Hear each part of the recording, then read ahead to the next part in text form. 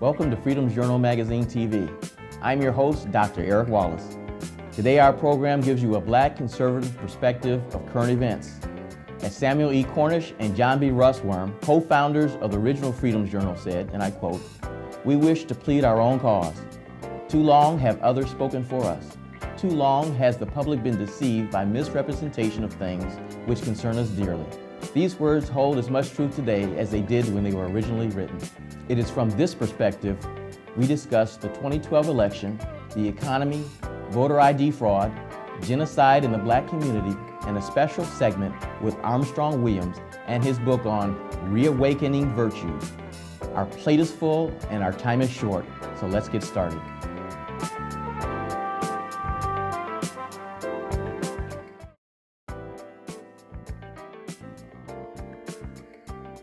Welcome back. We're here in the studio with my good friends, Armstrong Williams, who has a syndicated TV show as well as a radio program and a syndicated columnist, and my good friend, Raynard Jackson, who's the CEO of Raynard Jackson Associates, who also does has syndicated columns and writes for, both of them have columns that come out into Freedom's Journal Magazine. Pleasure to have you here. Thank you. We want to talk about the 2012 election. First of all, what do you think about the conventions? Well, it's sheer entertainment, theater, production. If you believe the bounce in the polls, President Obama's convention had better theater because he had a past president who did a very good job of deceiving people even further. No different than some of the things that were said at the Republican convention. But the good thing about, even though I know that the polls indicate that the president has gotten a bounce, and I don't know about you, Raynard, but you know, when you're on radio, it's like a laboratory. I talk to so many people that feel that President Obama has not earned a return on their investment of 4 years ago. And as much as the polls may indicate otherwise that Obama is leading, especially in the battleground states like Ohio and Florida and other places, I just got to tell you, we may have a Truman Dewey on our hand, where America may be shocked in November. I just don't think Obama should take comfort in the fact, thinking that he has it in the bag. I think we have a long way to go, especially given what's happening with the Middle East, the fact that he should have never toppled a devil we knew in Gaddafi, with a devil we're still getting to know. It's worse off if we'd never gone and backed the Arab Spring in Egypt, or backed the movement in Libya. We certainly would not have the case where we lost our ambassador. These are the kinds of things that you cannot predict because they take on a life of their own, and we don't know how they're going to play out because we don't know where this is going. Yeah, I agree 100% with what Armstrong is saying, and with the president and the Democrats having Hollywood in their back pocket, it stands to reason they probably will beat Republicans as far as the theatrics of a convention. The convention by the Democrats was just stagecraft beautifully because they had no substance to talk about. And so you had to mask the lack of substance with hieroglyphics and pomposity. And so the president is very beatable and vulnerable. What I think Romney needs to do a better job of is telling the American people why he's a better option than what we have now. Because to me, the president is very weak on domestic issues. And there's a big opening for Romney to exploit that. You know, I don't think that Romney is a better option. I don't believe that. I don't think Romney is a worse option. I think the worst option is what we have in the White House now. I don't want the American people to get so caught up that they believe that if Romney were to win in November, all of a sudden we're going to hold hands and sing Kumbaya. Everything is resolved. That is not the case. America is in a financial crisis. America is bankrupt. It's going to take more than Romney and the Republicans who would have their hand in the responsibility for this crisis that we're in. They just keep spending money. These are drunken spenders. But the bottom line is that what Romney can do is not mess it up further. And what I'm praying for, like many Americans, because of his experience at Bain Capital, as a businessman and being physically conservatively sound, that he can manage this crisis better than President Obama. We just want a better manager, not somebody who's going to solve the problem, because the economies are cyclical. You have to leave the patient alone and allow the patient to heal itself. Well, let me ask you two questions. And one is, what is the strategy for Romney, for victory for Romney? I know you're a strategist, Raynard, and I'm sure you are as well, to win in November. And then secondly, you just talked about plan for the economy. Let's do a strategy to win, and then let's talk about the plan for the economy. Well, to win, to me, Romney should take advantage of his background at Bain Capital. He's a manager, he's a problem solver, he knows how to do a return on investment. So if the American people invest their vote and confidence in his election, what is it that Romney will do? He will give the American people a return of their investment. And what is that return on investment? In my view, it will be not making anything worse than it already is, number one. Get spending under control, number two, and then clearly define what our foreign policy objectives are. But again, what Armstrong said, it was a very interesting point, the way you put it, that Romney cannot do any worse. I like that. You know, listen, here's what I don't understand, and I implore understanding on this, is that you would forget that Romney was a governor of Massachusetts. You would forget that he was the CEO of Bain Capital and that he managed the Olympics. I have never seen a candidate who is sometimes so inept in conveying his message.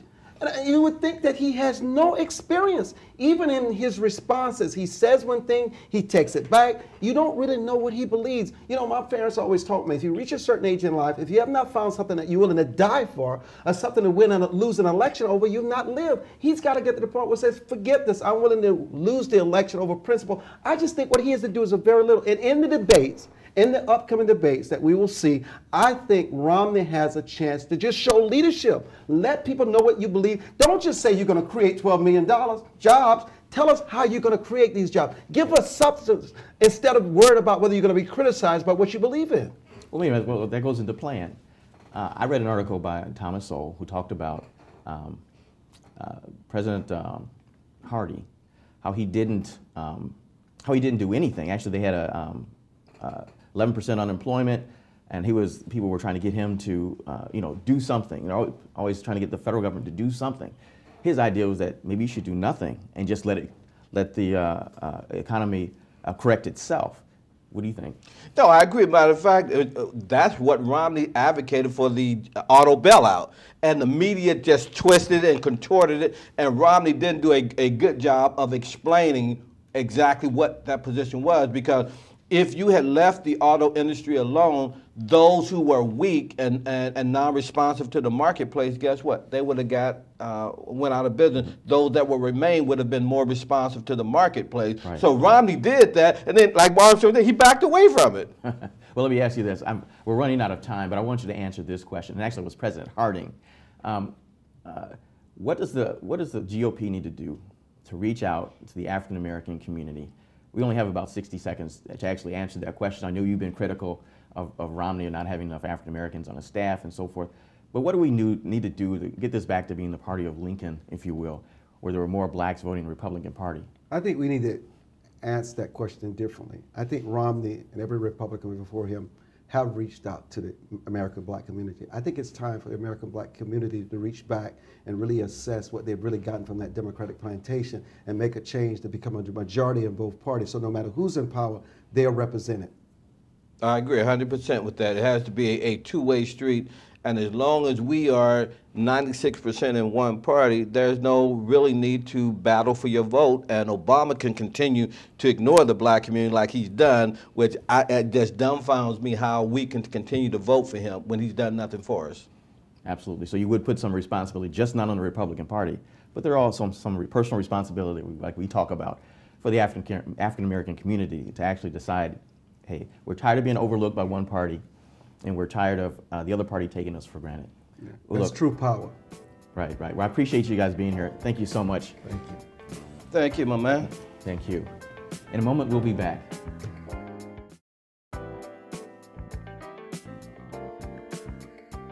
Welcome back to Freedom's Journal TV.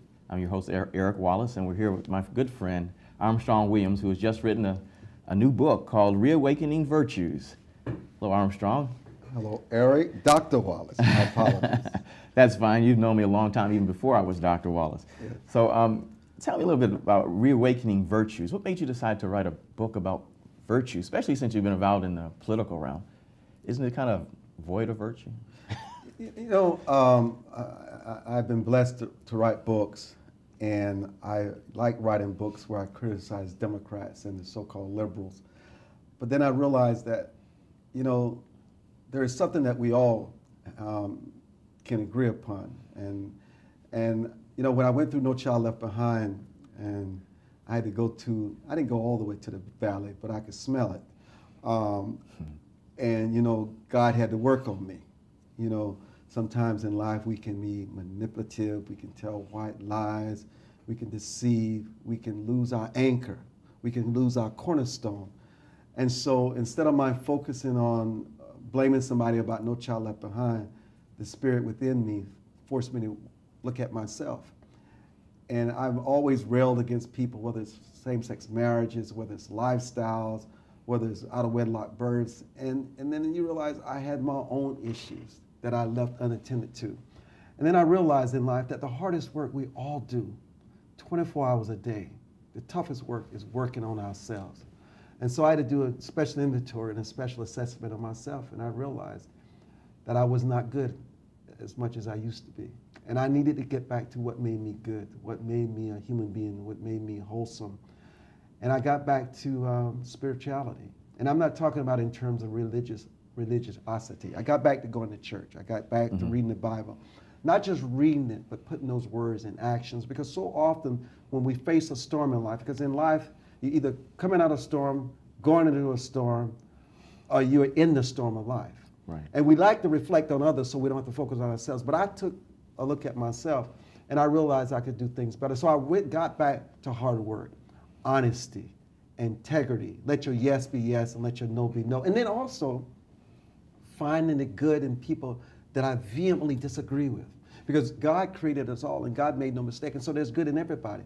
And if you find the humanity in people, and you encourage the good in people. I got back to saying, yes, ma'am, no, ma'am, yes, sir, good morning. I got back to paying my 10% tithes on Sunday, and all of a sudden, I woke up one morning, almost 4, and I was in that valley for a minute, almost 5 years later, and the sun came out. It was a different kind of sun. I felt a brightness come over my spirit, and I could just feel that I was going to be okay. I felt that my time near that valley was over, and all of a sudden, my life just changed. And for the last 3 years, it just keeps getting better and better, and I'm so grateful. So I wanted to write about reclaiming those virtues, reawakening, because they're in you, but you've got to reawaken them so you can find the good in you and embrace the good, and so let people see the good, not through your rhetoric, but through the way you live, and then they'll begin to be good again. So what should people take away as they read your book from this? What do you want them to take away? As you wrote it, I'm sure you had people in mind as, you know, what they would take away from this. Well, you know what? Republicans have no monopoly on morality and virtues. You know, and oftentimes we set ourselves up as some paragon of virtues and all righteousness, and then we begin to see the flaws, and then people begin to believe less in the message and think we're hypocrites. And what people have to remember is that there's a failure in all mankind. Just because you as a minister preach God on Sunday and you commit an awful sin on Monday doesn't change the word and the truth that you spoke in that pulpit. There are no perfect people, there are imperfect people, and you can tell the truth even if you don't live the truth. And you got to separate the struggle and the stumble of man from the fact that the truth never changes. And so we all want these perfect people, but we have to realize that we got to get back to truth. And the truth doesn't come from politicians. In my opinion, they all tell white lies. They say what we need to say. It's all theater. They come to Washington, they get rich, and yet people suffer and suffer and suffer. And if people really want to change their lives, they've got to realize that the best and the worst thing that happens to them is because of them, and they got to get back to the values of hard work, discipline, self-worth, and pass those on to their children. Would you agree with the statement that that anybody who's going to do anything, worth anything, has to go through some kind of hard time? It's kind of a molding or a shaping of your character, if you will, and that the time that you write about in the book that helped mold and shape you was possible for you now to go further and to do even more than you ever thought, you know. I am so grateful for the obstacles and the challenges and the suffering of life. Because you know what I realized it was, and I coined this, I call it spiritual weightlifting. You have to lift those spiritual weights because you don't really appreciate God. You don't realize how much you need God. And you don't really appreciate the good that you can do and how soon you can forget the good once you come out of that valley. And so it's how you look at that struggle, how you build from that struggle. Because there's no struggle that's so great that you cannot overcome. If you're willing to do what Michael Jackson once said, just take a look in that small mirror and start making not a drastic change, but gradual change every day, because you can't do it overnight. It's hard to break bad habits that have become routine, but a little effort every day. You don't use profanity today.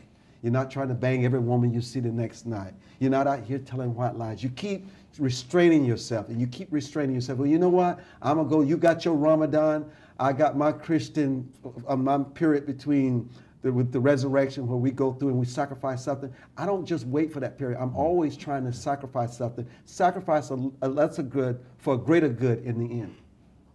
Well, Armstrong Williams, I appreciate your writing this book. I love the book. Started reading Reawakening of Virtues. I think it's a great book. It starts a conversation of us getting back and looking at virtues. For me as an ordained minister, and as you know, a PhD in biblical study, for me, I'd like to see a little bit more scripture in it, but that's me. I'm a biblical scholar. I'm a preacher as well. But I'm not. But I appreciate what you did, and it starts a conversation I think we need to have. So those of you who have not had a chance to read this book, you should get it and read it. You'll be blessed by it, and it'll start a new conversation for us. I appreciate your being here. Thank you, brother. Thank you. And we'll be back in just a moment.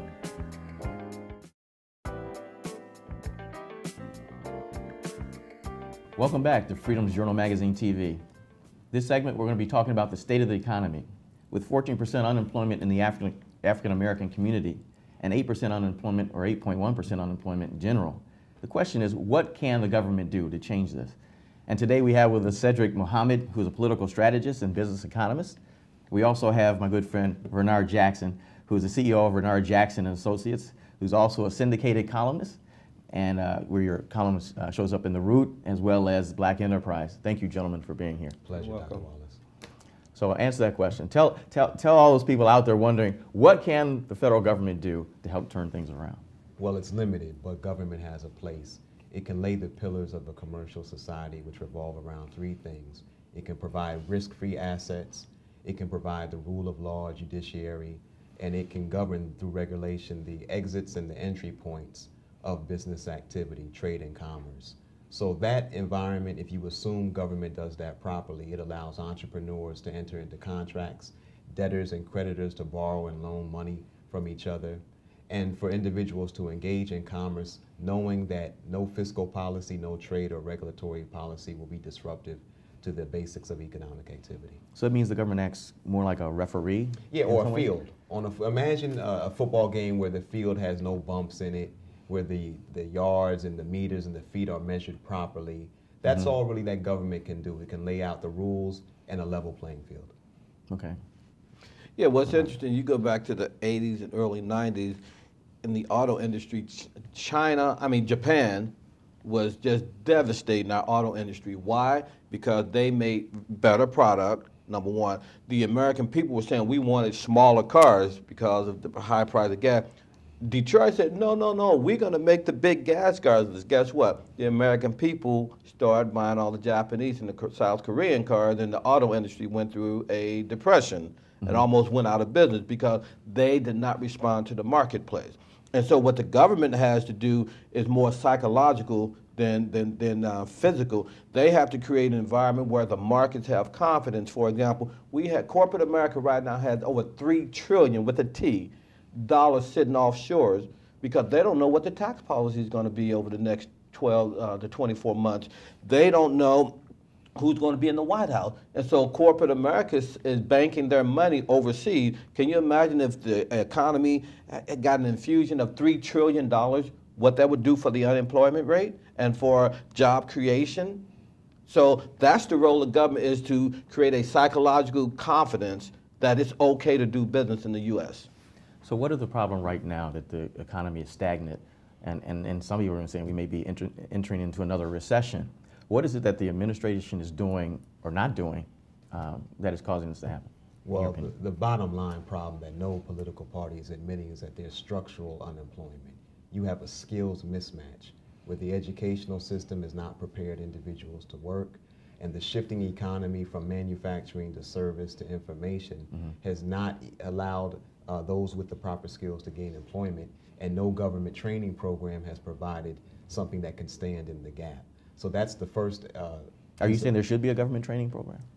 Government training for instance, the Department of Labor each year projects what fields will have certain jobs and occupations filled for the next 10 years. Okay, it's a projection that very few people pay attention to. Most of the careers in the next 10 years will be in the healthcare profession. That's really the secret behind why all this attention to Obamacare and healthcare. It's because the government and most economists know that's where the growth will be. I believe that the problem is that government needs to be clear and politicians need to say that, look, at the end of the day, financial literacy and understanding what you can do with income and what you can do with wealth are two different things. And then to lower taxes or eliminate them on capital gains, dividends, interest income, and then let individuals save their earnings and build that into capital through those types of policies is how we will allow people to actually build wealth under any environment, no matter what the emphasis is, manufacturing, skill, services, or information. Yeah, but see, the other problem is people keep saying recession. I have a degree in tax accounting from Oral Roberts University, mind you. Okay. But the classical definition of a recession is 4 consecutive quarters of negative growth in the GDP. We're in a depression. Even though everyone's talking about classical definition of recession, this is a depression, not only structurally, but I think psychologically more so than structurally. And part of that problem is the massive amount of debt the U.S. government had, or America had, because when the government is borrowing almost 90% of its funds to fund the government, guess what? That takes away money that the private sector can use to borrow. And if the private sector can't borrow domestically and they have to go overseas, they have to pay a higher interest rate, and no company's going to do that. So it's a spiral effect. That's number one. Number two, this notion of cutting defense spending, are you crazy? That's where most of your R&D comes from, basic and applied research. And as a result of those programs, you got the VCR, you got the microwave oven, you got cell phone technology. That all came out of the Department of Defense and NASA. So if you cut all these research programs and funding for DOD, then you cut into your future, exploring future technologies. Well, you mentioned that having so much debt is a real drag on the economy. How do we fix that? You hear, Barack Obama obviously wants to raise taxes on those making $250,000 or more. You have the Republicans saying, no, we don't want to raise taxes. What is the truth? What is it that we need to be doing here? We only have about 2 minutes. Well, the problem is not debt, it's whether the debt is manageable. America's problem is that its debt to GDP ratio has passed 90%. And historically, once you cross the 90% threshold, you decreased economic growth by 1 full percentage point. Yeah, and what you have to do, number one, stop spending. I would say cap spending at where it is now. Cap spending. Okay. And then you start reducing over time, but stop the extra spending right now. Are you saying you're against raising taxes? Well, realistically, you got to have a combination of decreased spending and some taxes, yeah. You on raising taxes? Revenue should be on the table only in the discussion of the long-term unfunded liabilities for Social Security and Medicare. You have to have an honest conversation where every option is on board, and then you decide which one is better than the other. But the real solution to the problem is economic growth. Absolutely. That's where I was hoping you were going to go, because I'm pretty much against raising taxes. Economy, if you grow the economy, increases. You get more revenue. And last question, I only have a couple of seconds left, is what do we do about black unemployment? Now, black unemployment has always been like twice as much as regular unemployment. What do we do about that? Is it one of those things about more African Americans, starting their own businesses and hiring some of their own? Or what is it? Because we've been dealing with this for quite some time, regardless of who's president, who's in the White House. Dr. Wallace, the same percentage of businesses that did not have more than one employee in Black America is exactly what it was 100 years ago. So the problem is not necessarily starting new businesses, it's growing them. And that happens through policies like what I referred to. Okay. If you allow entrepreneurs to build up capital from capital gains, dividends, and interest income, those businesses can hire more employees, and then we can grow. Quickly. 20 seconds. The problem is, of all blacks with college degrees, 60% work in local, state, and federal government. Of the remaining 40%, 65% of those work in corporate America, leaving you basically 35% for entrepreneurship. We have a massive brain drain in the black community, and no one's addressing that. Great discussion. I wish we had more time. Thank you, Dr. Thank you for being here. There's plenty more we could talk about on this issue. Hopefully next time I'll be able to invite you guys back and we'll talk some more. We'll be back in just a moment.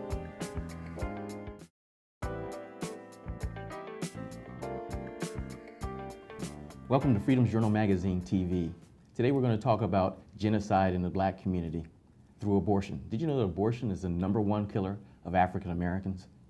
Today with us we have the Reverend Dean Nelson.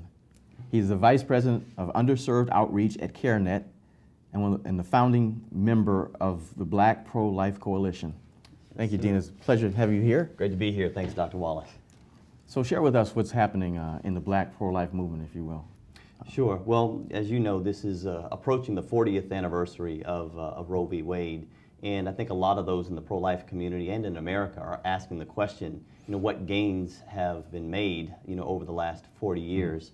And one of the things that is at least encouraging is that there's a growing movement of minority leaders, particularly black leaders, who have really taken a hold of this issue and begun to own it. Because many of us believe that with the high rates of abortion within the black community, that this issue really won't be changed unless there are more vocal African American leaders who rise to the forefront. What are the numbers? Wow, staggering. Since Roe v. Wade, the conservative estimates are 15 million abortions within the black community, over 50 million in America alone. Some estimates put that maybe at 18 million in the black community. Sadly, you'll actually see in the African American community, the abortion is the leading cause of death, as you pointed out, more than AIDS, more than cancer, more than heart disease, all of those things combined.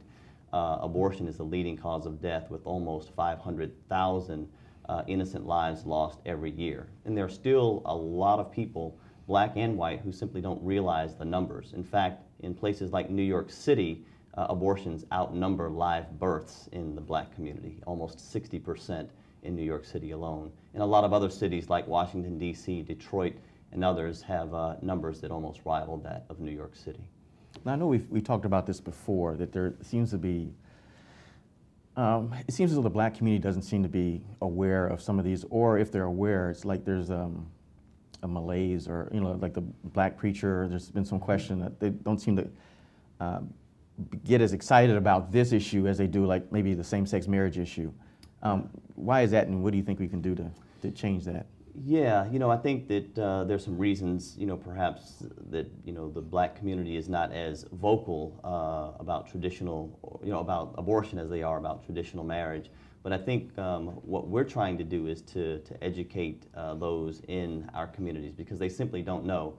Because of the problem with out-of-wedlock, births, since, some of the liberal experiments, in the past, I think the average person looks in their community and they see, children that are, that don't have mothers and fathers. They tend to think, well, we're having our babies. But the reality is that, the average, black woman, growing up, in the urban community, is often even in their school system barraged with, information regarding abortion and contraception at a very early age. And so what we find is a lot of these women actually have babies, but they also have multiple abortions. Now, I want to eventually get you to talk a little bit about what CareNet is doing. But before we get there, what do you do with the people who say, well, we have a lot of illegitimate births in the black community, so isn't it better to, if these are unwanted pregnancies, to abort these babies? Because, where are they going to go if we got, I think it was like 70% out of wedlock births.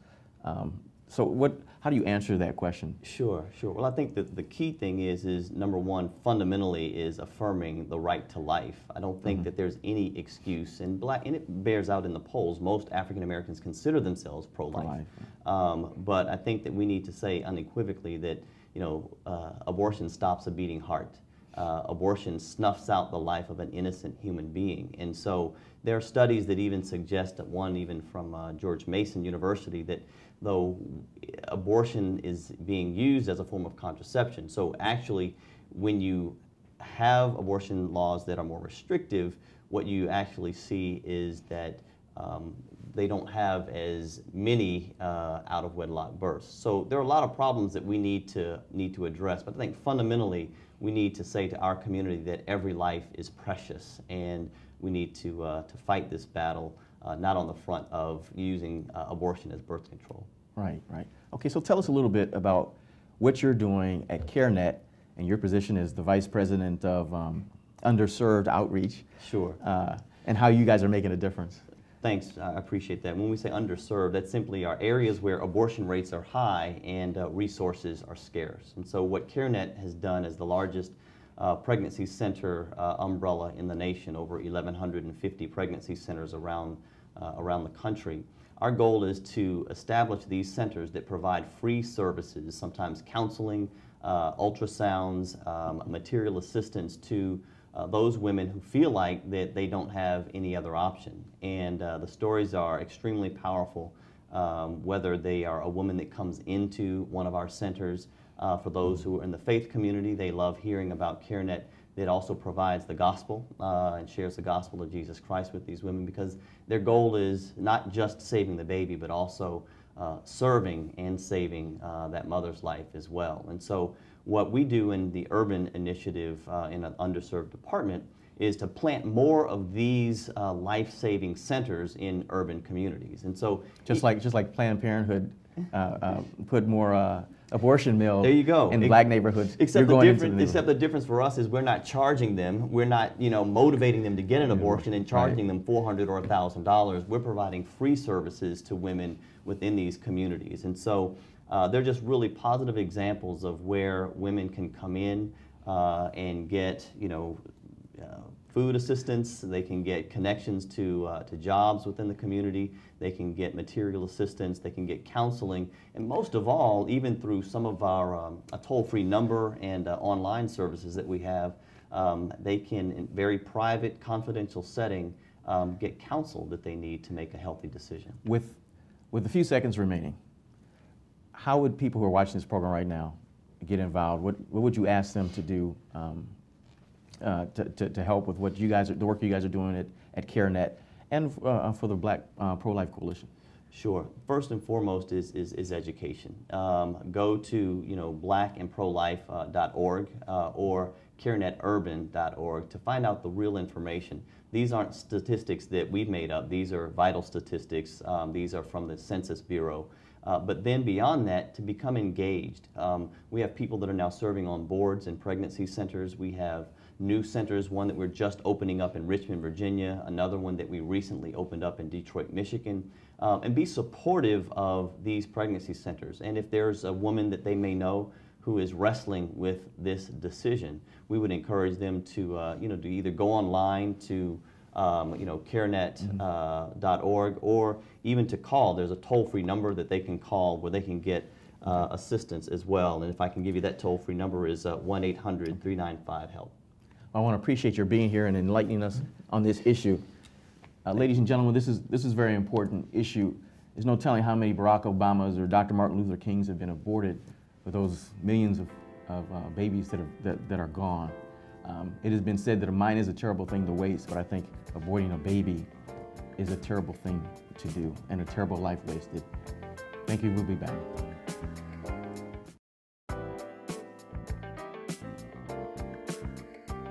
Welcome to Freedom's Journal Magazine TV. In this segment, we'll be talking about voter ID. Black liberals are crying racism regarding the voter ID initiatives in various states.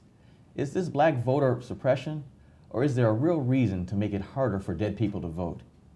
With me today, our guests in the studio are Horace Cooper. He is a research fellow at the National Center for Public Policy Research, a senior fellow with the Heartland Institute, and the director of law and regulation at the Institute for Liberty.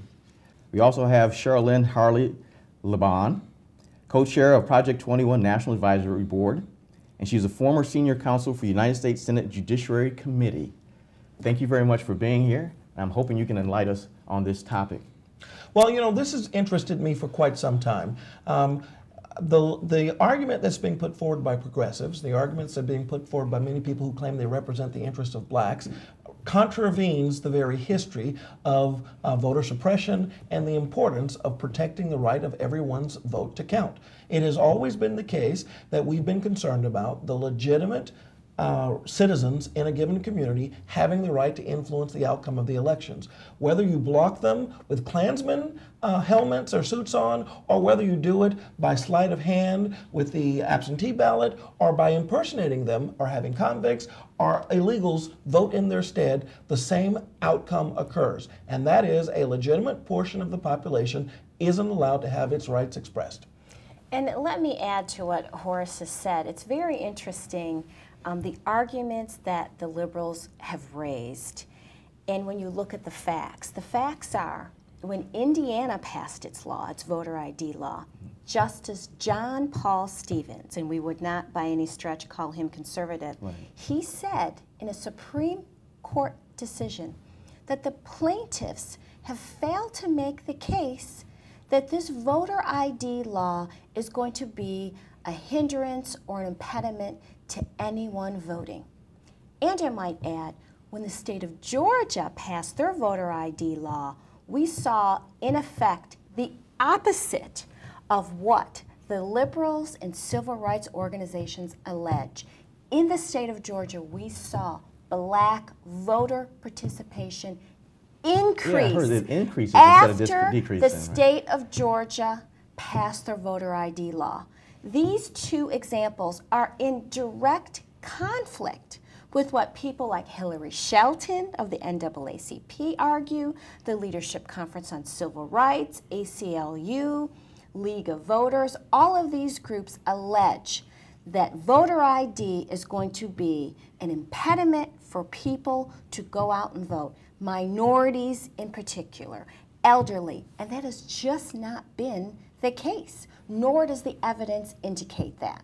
And you know what? One other thing that happened in Georgia and what we're seeing when these laws go into effect, not only are you getting higher minority turnout, you're seeing greater diversity of vote in minority turnout. And there may be a reason for that. One of the things that we've been doing at the National Center is looking at the actual conviction and arrest and conviction records of those engaged in voter fraud.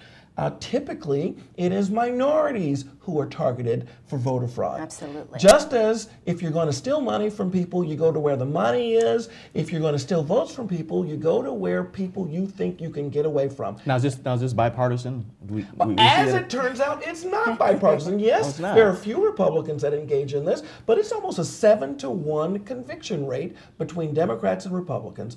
And they are targeting the least among us. They're going to people in public housing. They're actually recruiting people who were recently released out of prison, even though those people may not have been legally allowed to vote. And in the case of Virginia, a huge imbroglio occurred in which recently released convicts were tricked into voting in the primary, influencing the outcome of the election, displacing, in the city of Richmond, other black voters. But when they got caught, they were almost all sent back to jail. The people that engaged in the scheme to trick them, oh, they had all kinds of arguments that they could make that allowed them to be immune from prosecution. Now, is this the same group? I know there's some folks who were paid to go back and vote. I think it had something to do with Acorn, I believe, that people were going and voting and getting paid to vote and go back and vote more than once. Is that some of what you're talking about that takes place? The Acorn scheme, that was a couple years ago. The progressives have reorganized. They're no longer wearing the umbrella of Acorn. However, they're still very much doing the same techniques. They're doing it by another name. That's exactly right.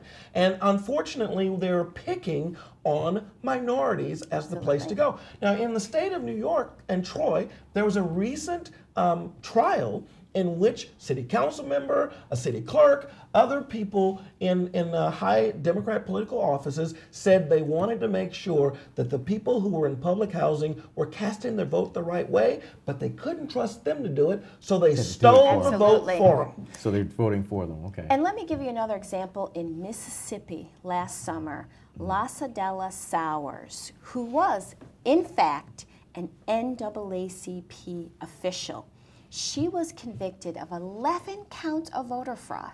Can you just imagine an actual NAACP official was convicted of 11 counts of voter fraud? Her very same group is making all of these allegations, yet one of their own was convicted, 11 counts.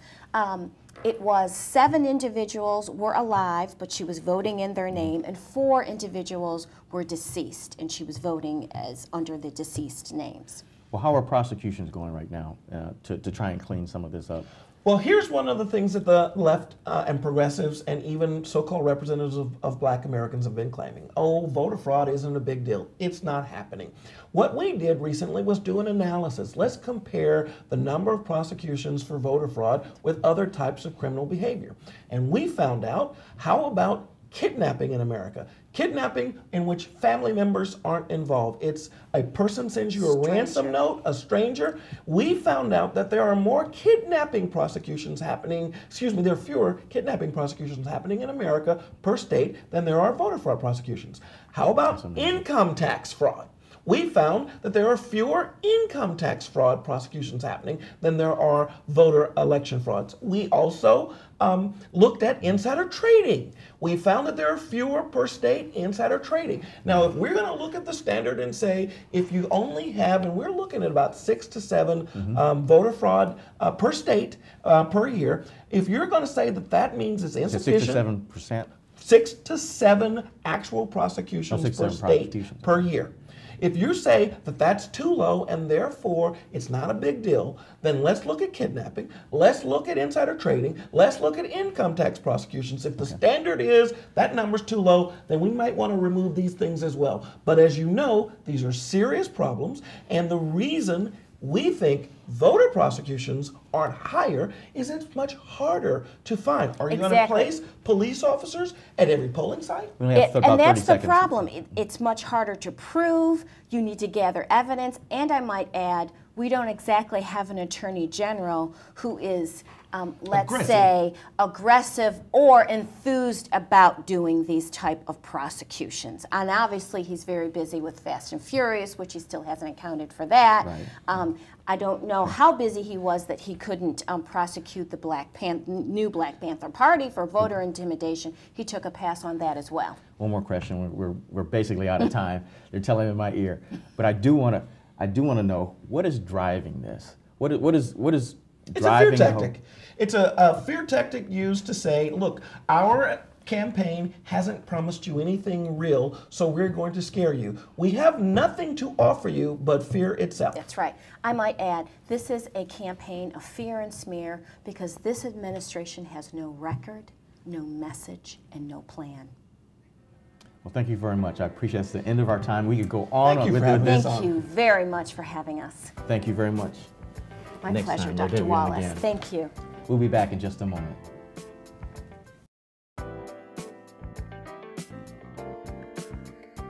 With the historical election of the first black president, one might reasonably imagine that the politics of racial grievance would by now be a thing of the past. But think again. The tactic of race baiting and fear-mongering, which have been around for years, don't appear to be going away anytime soon, especially if you count the fiery rhetoric of the Congressional Black Caucus's members as any indication. First, let me define the politics of racial grievance by quoting one of the first to both identify and articulate it for what it really is. He said, and I quote, "There is a class of colored people who make a business of keeping the troubles, the wrongs, and the hardships of the Negro race before the public. Having learned that they are able to make the living out of their troubles, they have grown into the settled habit of advertising their wrongs, partly because they want sympathy and partly because it pays. Some of these people do not want the Negro to lose his grievances because they do not want to lose their jobs." This is a quote from Booker T. Washington in the early 20th century. As early as the 1900s, some blacks were using the grievances of the black community not to improve their plight, but to make a living, propagating and agitating discontent among the masses. Today we call these race hustlers. The goal is to discourage black people from using their minds to think for themselves. The strategy employed by the race baiter or the race hustler is to rehearse the atrocities of the past, thus stirring and igniting the emotions. And once the emotions are stirred up, there is little critical thinking or discernment about real issues. You see, facts don't matter when people are emotional. The voter ID, as we noted, is a case in point. When black leaders are unable to debate the merit of their ideas or that of the president, they race bait or play the race card. If we stuck to the issues at hand, the CBC and the Obama administration would have to explain why the black unemployment is over 14% under President Obama, while it was only 9% under Bush. And as a matter of fact, Bush's unemployment rate for blacks was lower than Clinton's at 10%. But let's not be confused by the facts. It is easier to call people racist than to argue for more government when the government is in heavy debt and the programs you've been pushing are not working, especially for your black constituents. Yeah, tell them it's the Republicans' fault. The politics of racial grievance has been devastating to the black community. We are leading in all areas of social maladies. We lead in crime, dropout rates, abortion, imprisonment, illegitimacy, and the list goes on. So someone please tell me, what is the black community getting from the CBC and the first black president besides the race card? You can't buy food with it. You can't buy a house. It won't get you a job. The definition of insanity is doing the same thing over and over again and expecting different results. I say it is time to stop the insanity and call on the president and the CBC to stop the rhetoric and lay out a plan so that we can argue the merits of the plan and not play racial politics. The black community deserves better. America deserves better.